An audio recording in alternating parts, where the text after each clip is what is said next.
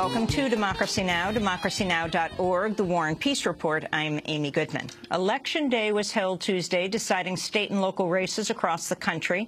In Virginia, former Democratic National Committee Chair Terry McAuliffe was elected governor, defeating Tea Party-backed Ken Cuccinelli, the state's attorney general.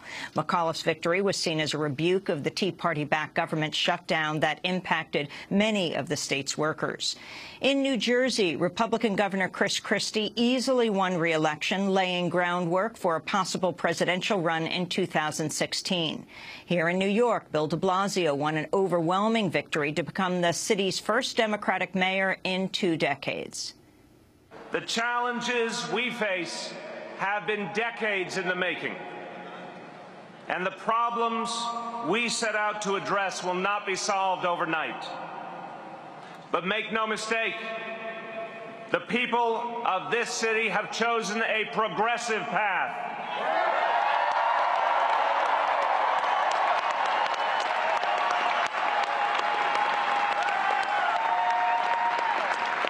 And tonight we set forth on it, together as one city.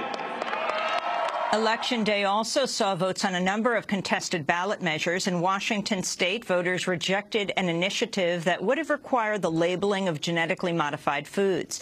Major corporations and other opponents of GMO labeling spent over $20 million to defeat the measure.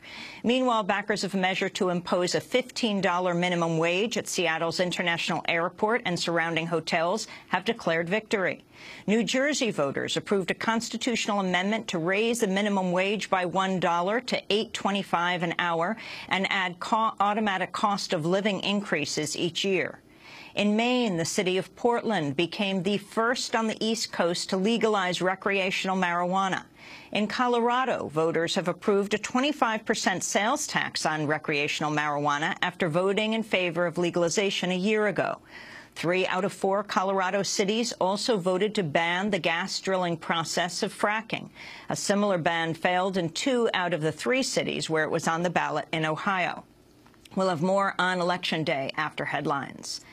Illinois is poised to become the 15th state to legalize same-sex marriage. The Illinois Senate gave final passage to the measure Tuesday night, hours after narrow approval in the State House. Illinois Governor Pat Quinn has vowed to sign the measure into law.